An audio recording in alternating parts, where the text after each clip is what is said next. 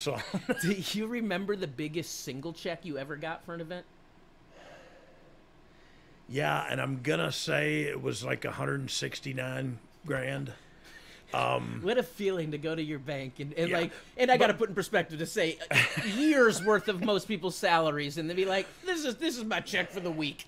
so I this goes to show you how financially Illiterate. illiterate I am. I bought a Cadillac Escalade with a pay-per-view check. I went and bought an Escalade off the showroom floor, the new Escalade. Oh no, I'm sorry. My wife bought an Escalade. I bought the Lincoln Navigator. There we go. Let me get this straight. She had an Escalade. I had the Navigator. Navigator's like a big fat man's special car, like Cosa Nostra, you know. So I love that. So I sold that truck and turned it in, or excuse me, I sold that SUV back to the company and bought a new truck and got like big tires on it. But they put that Navigator back out on the, you know how some car lots like have a rock pile with like a car on top of it out front. Like they put the Navigator like out there. So every time I drove to the airport, I would see my old Navigator sitting up there. So I literally pulled back through and rebought it again.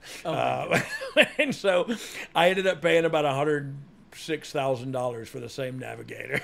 Wow. But it was, you know what? It just goes to show I didn't know. I didn't know it was going to end. I didn't know it was going to, you know, and they just kept coming. And like, it was like, woohoo. And then they stopped one day. All right, let's bring it back to some wrestling. And the Boo. next week, Raw comes from San Diego, and it's a taped episode. Was there any difference between going live and being taped for you, or it didn't matter?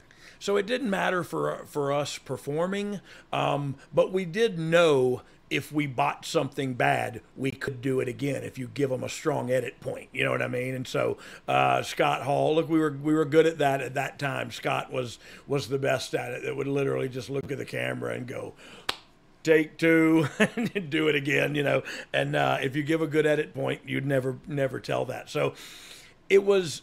We tried to nail it every time, so we weren't really resting on our laurels with, oh, well, we can correct it if we mess it up. No, you get it right the first time, we won't have to correct it, you know. And so we were always kind of running and gunning under that line of thinking.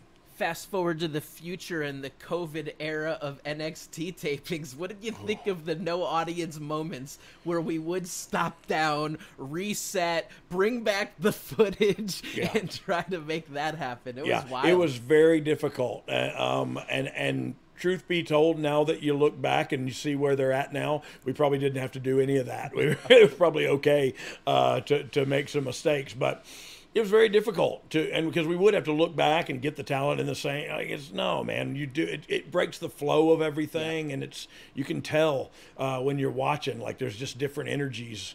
I don't know. I don't like that part. I didn't like doing